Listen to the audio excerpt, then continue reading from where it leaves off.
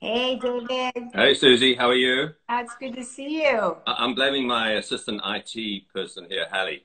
Of course, she's amazing at it. We should have had her on. Wait, tell her to pop in. Hey. Hi, my dear. How are you? I'm good. I'm helping him with his Instagram live tech today. So Okay, but that's why aren't you here at my house helping me? Because we both need it desperately, and you're amazing at it.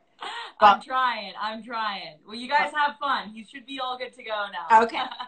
So, thank you. Bye, Susie.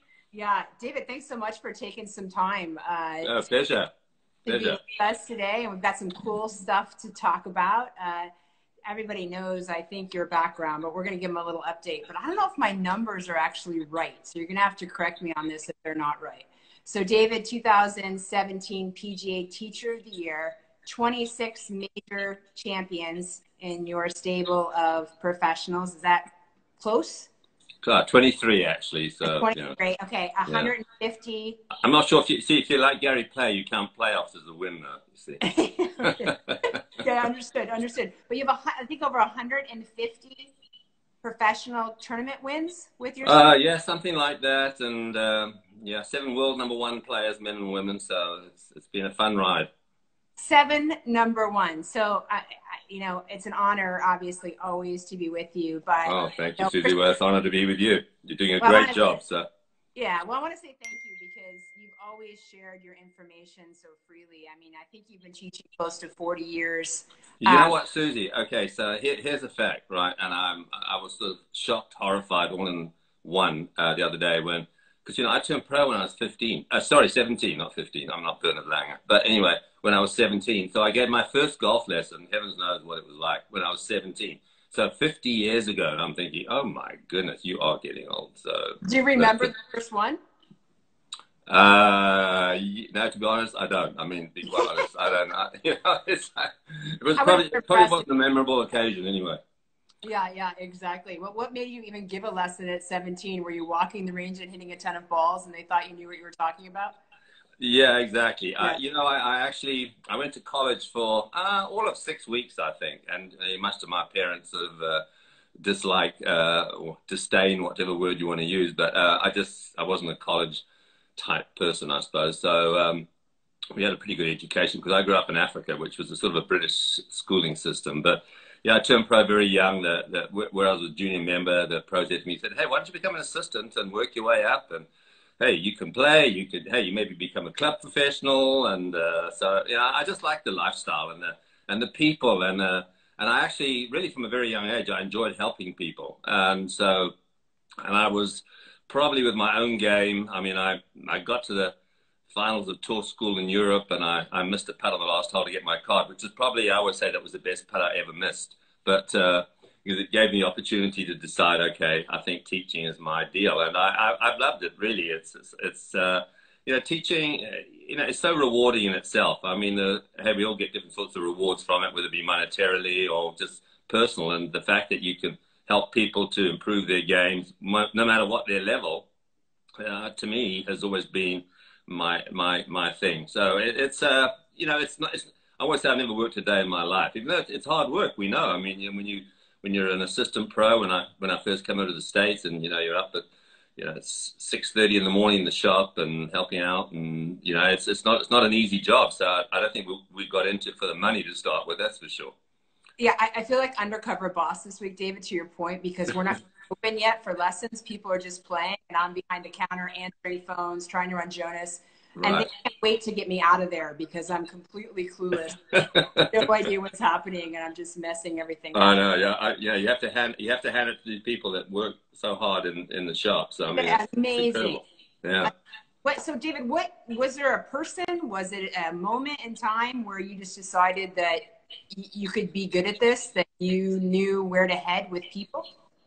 It's funny. I don't think one moment in time. I mean, I used to work with a very well-known professional who actually came over to America. His name was Phil Ritson, and Phil and his wife Rena was a member of the LPGA and so on. And so he really helped me with my golf game, and he actually helped me get over to the States. He was the golf director at Disney World for a number of years, and so I mean, he had people working for him like Mark Russell and Slugger White from the PGA Tour to rules officials now, and we still reminisce about old days, old time with Phil. But no, so it was just one of those things. Was always interested in the swing, and you know, I've collected books. I've got a book collection here dating back to 1878, I think, when my oldest book is. So instruction has always been something, and you know, the fascination and the mystery of it all. And so, and we're still learning. That's the great thing from my standpoint. Even as at this late stage of my career, you're still learning, and it's fascinating to see how people are coming up with new stuff. But I mean, in the end, I think we also have to sort of think in terms of how great some of their teachers were in the past. I don't think they get enough recognition. I mean, we talk about the great players of the past, obviously, regularly, but some of the great teachers of the past, they only get sort of passing recognition, whether it be Harvey Pennock or John Jacobs or Ernest Jones. And those people, you know, Paddy Berg, for instance, you know, I mean, those people were, you know, players to a certain extent. They were part-time teachers, part-time players, but I mean, they got the job done, and so they helped people, and they didn't have all the technology, obviously, we have today. So it's just amazing. It's really, in the end, I would say to the people that work for me and with me that, you know, it's the art of communication. It's like you want to learn as much as you can so you can teach as simply as you can. I mean, that's why a method per se doesn't work. And so we have to be careful with all the, you know, with all the social media now, that we don't try to get everybody and pigeonhole everybody in the same little pigeonhole, because we all know we're all different, the way we think, the way we move, the way we're built, et cetera, et cetera. So I think that's the key, really, as a teacher and a coach. You work out how you can actually get this particular player, whatever their talent level is, how you can get them to full their potential and enjoy the game. Because really, if we want to keep the game healthy, we need, as coaches and teachers, we need to find simple ways to get people to play better quicker. I mean, in a nutshell, because people don't have a lot of time these days. I mean, you think about it. I mean, you know, when, you know, 20 years ago, you didn't, you know, if somebody called you from the office, you'd say, you know, they leave a message on your answering machine, you call them back the next day. Now it's like everybody wants now, you know, a reply quite straight away. And so, you know, it's sad in many respects, because the golf course should be a sanctuary where you get away from that. So it's nice to see some of the clubs say, hey, no cell phone, which is, you know, which is great. Yeah, I know. I think, you know, COVID, now that people are getting back to golf after being away from it, obviously safely and in appropriate distancing, I'm seeing a little bit of that gratitude again at clubs, where they're just enjoying getting out for a few holes, enjoying the walk, and playing a little better golf too, because they're a little less stressed out, right?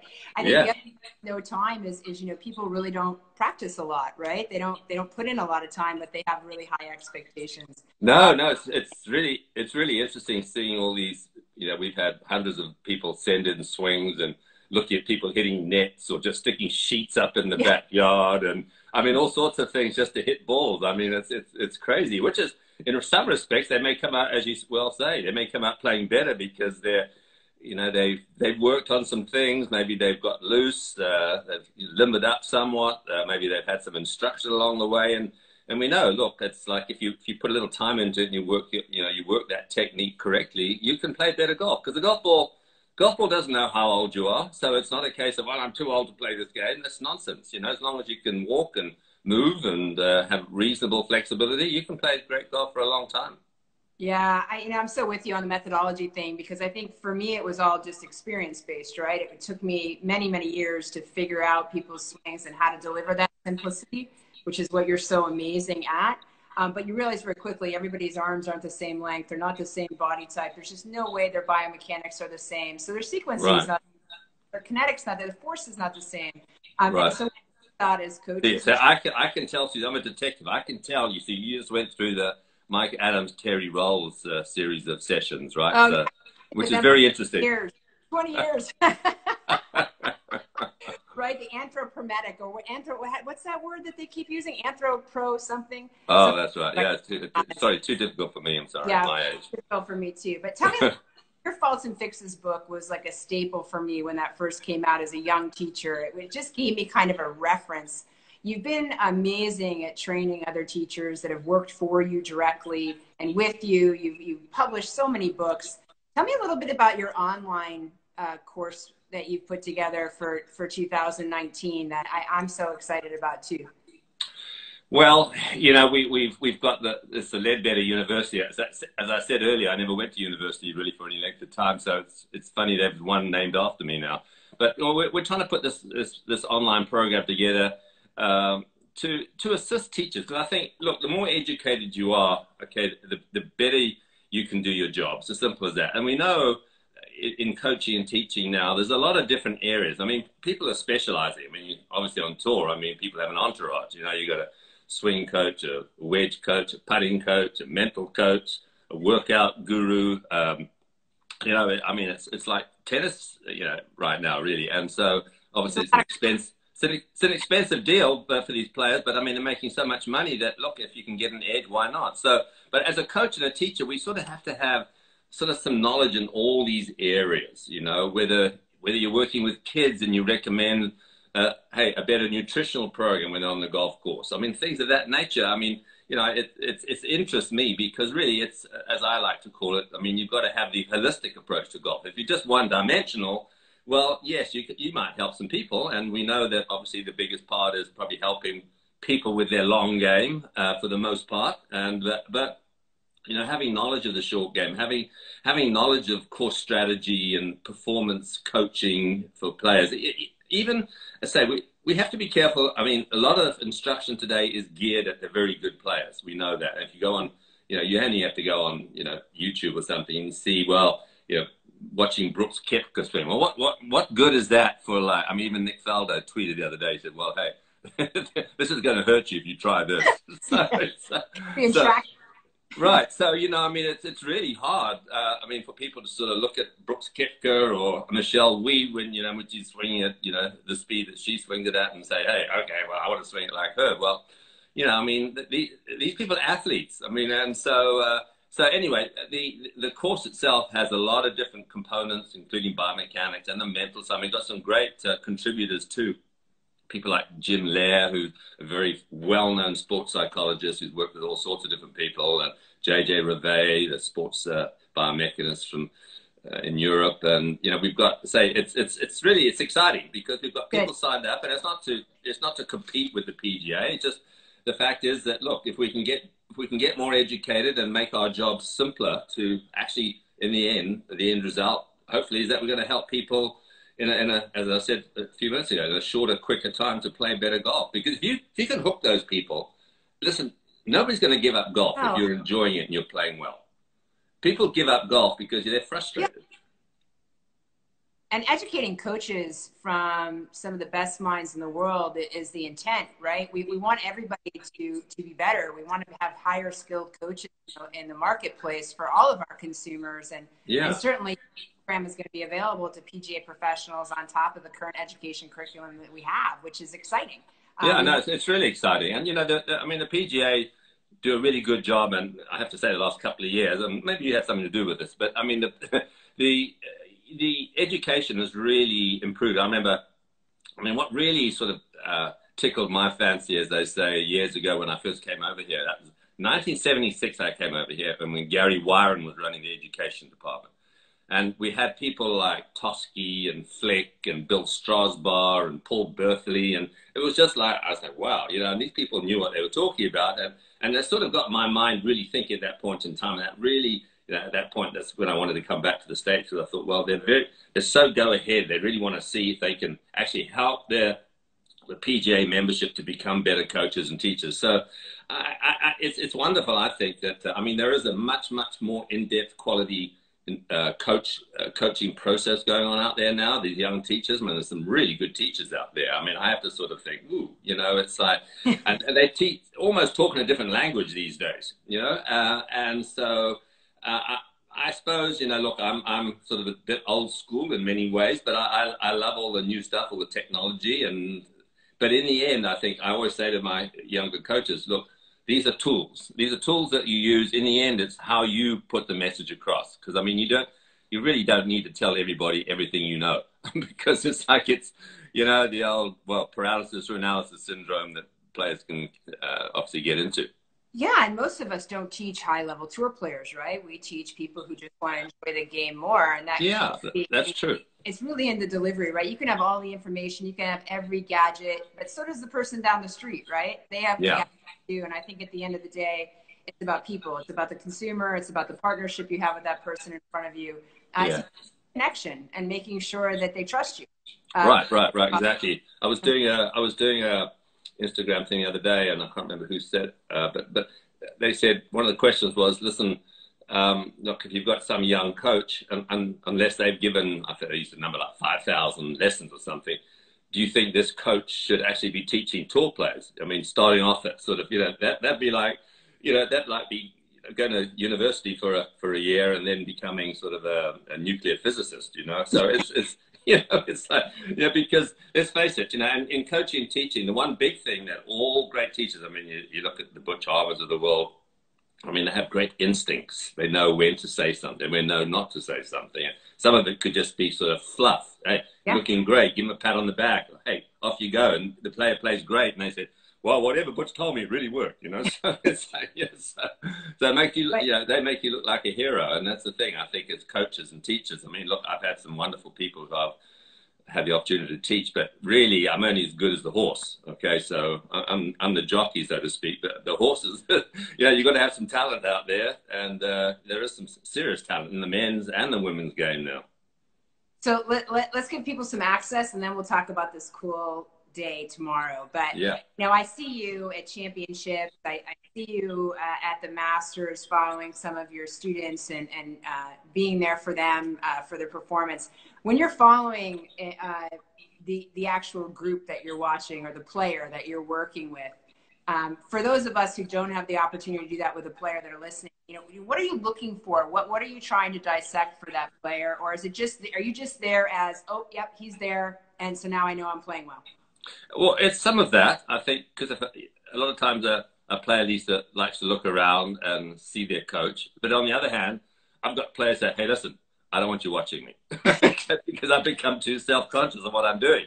But I think you're looking for little things. We know that, look, people perform differently on the practice tee compared to the golf course. I mean, and things like routine, et cetera, And I mean, strategy, look, when you're at the highest level, I mean, these guys and girls are really good. I mean, they've got great caddies. So, I mean, unless they're a complete rookie out there, from a strategy standpoint, you hope they've got that aspect of it. But it's just the little things, and maybe a certain shot on a particular hole, and you occasionally can get right behind them and see their alignment and see a swing where you can see maybe the tempo of the swing. So it's lots of little things, and it's just really being out there too. I mean, it's just fun being out there, and there's nothing more invigorating. Look, I guess it's the next best thing to doing it yourself. I mean, I always remember, I was asked this morning when I was doing an Instagram, and they said, what was your favorite Sky Sport interview, what was your favorite major win? And I always say, because one of my really dear friends is Nick Price. I mean, I grew up with him and we played junior golf together, and he won the Open at Turnberry in 1994, and he pipped Jasper Parvet by a shot, I think, in the end. But on the 17th hole, I mean, he holed like a 60-footer across the green, and he must have jumped, for eagle, must have jumped 6 foot in the air. I mean, it surprised me how high he could jump. Never mind that he actually held the putt.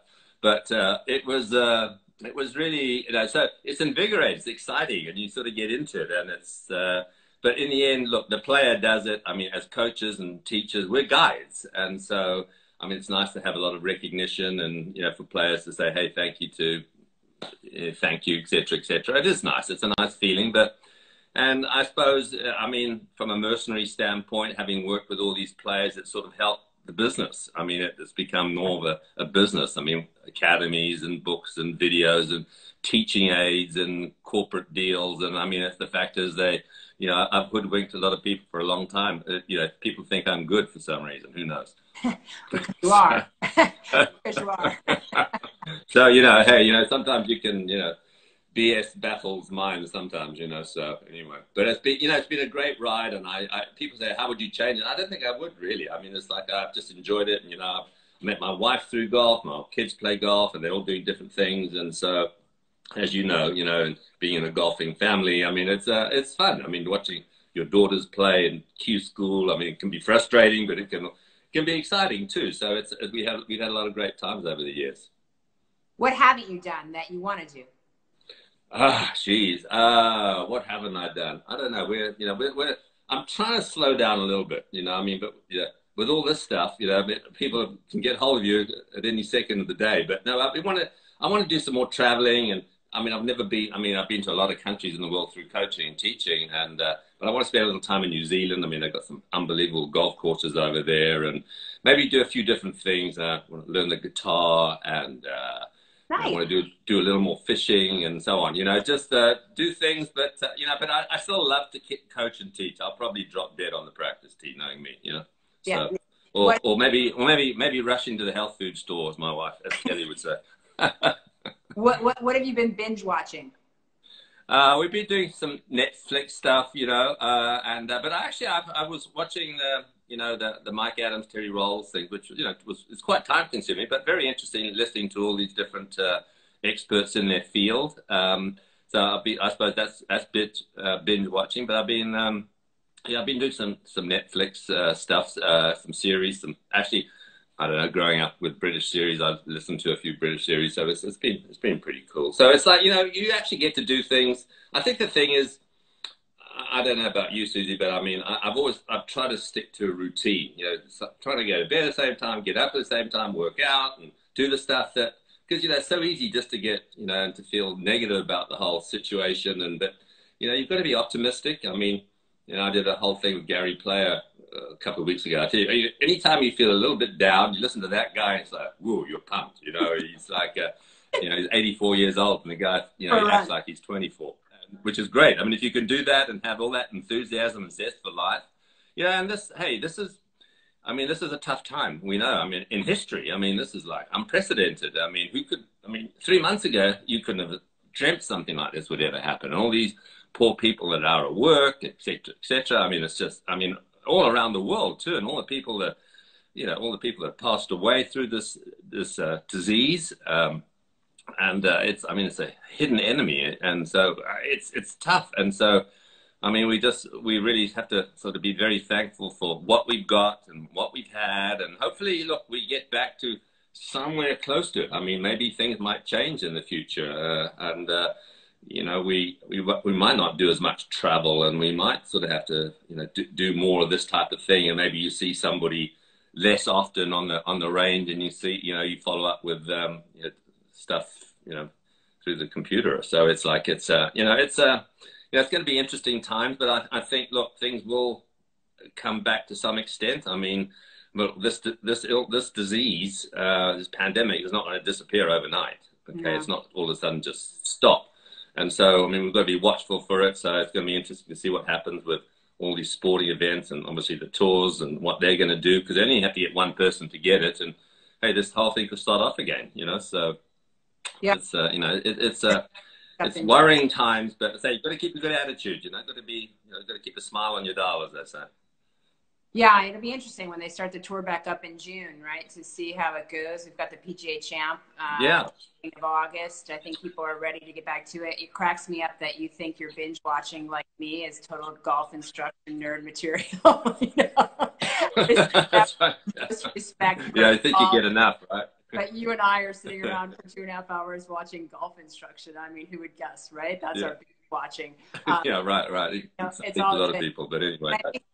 What you're doing for people that are suffering, what you're doing for golf is amazing with this world's biggest golf lesson. So let's talk about that a little bit. I caught wind of it about a week and a half ago, and saw your name attached. Yeah.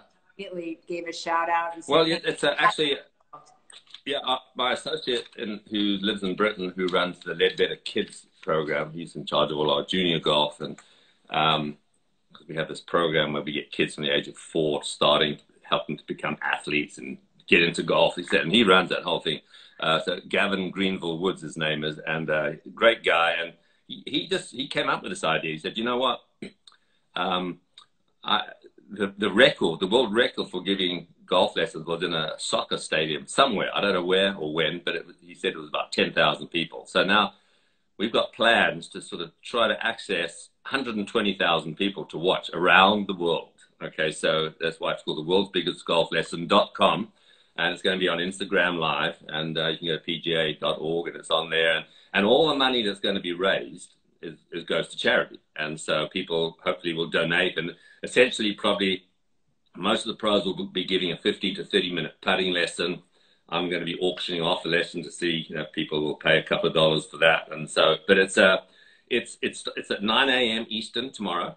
And so it's the interesting thing is that it's in the US, the money's going to go to the relief fund, okay, which obviously the Gulf Emergency Relief Fund, where people in the golf industry, particularly golf professionals who are really struggling at the moment and are out of work and can't teach, etc., you know, trying to help and support them, because it's such a worthy cause. Because it's a struggle for a lot of people. So every dollar that's raised will go to in the US will go to the relief fund. That's my understanding. Well, I think there may be a couple of you said, hey, listen, we've got a charity we want to send it to, which is okay. And so in Britain, it's going to the NHS, the National Health Service. And so, you know, these and different countries have got different charities. So it's so we've got 450 teachers signed up at the moment. We're trying to aim for over 600. So they're looking at maybe 120,000. I mean, I remember years ago we opened an academy in Austria. I think I gave 200 lessons in a day. So 120,000 is way beyond me. But it's going to be interesting. It's going to be exciting to see that if we can raise some money for good. And you know, I mean, some of us are a little more fortunate. I mean, I think it enables us as a brotherhood to sort of give back to people who aren't as fortunate. Yeah, I mean, I couldn't agree more. You know, across the world, we give $4 billion back to charity through golf events. And that certainly has been impacted by COVID, because we're not having these golf events over the course of the last 3 months. People still aren't playing the game. And so to come together in a unified way around the world as golf coaches is incredibly cool. To your point, we have 29,000 PGA professionals, all of whom have been shouted out to yesterday and today to register.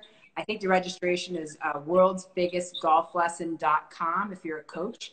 And if you're a coach who does Instagram Live, if you don't have a coach, you're going to follow David tomorrow at 9 a.m. Eastern Time. I'm at Mama Wales. I'll be doing a putting lesson at 9 a.m. Eastern Time. But find a local coach if you have one that's doing it, so that you can connect with them if you've never had a coach. Certainly, we want to help you play a little better golf, get a little putting lesson from us. But if you have the means, we realize it's a challenging time, but if you have the means, we hope you donate at that same site, worldsbiggestgolflesson.com. Tomorrow, Tuesday, May 5th, 9 a.m. David, I can't thank you enough for doing this. You're amazing. You've taught me so much along the way. I'm so grateful. And I hope you just keep doing what you do. Keep being a kind of a golf instructor geek and binge watch. Yeah, that's right. Maybe I shouldn't have let that out, right? So, well, even what's he watching golf instruction for? So it's like, hey, you never know. You pick up one little gem, right? It just helps. Absolutely. I love always learning is what makes you so amazing. So thanks for being with us on PGA. Thanks, Suzy. And you stay safe, and everybody out there, stay safe and enjoy getting back on the golf courses again, but be smart. Yeah, be smart. Stay safe, everybody. Have a great night.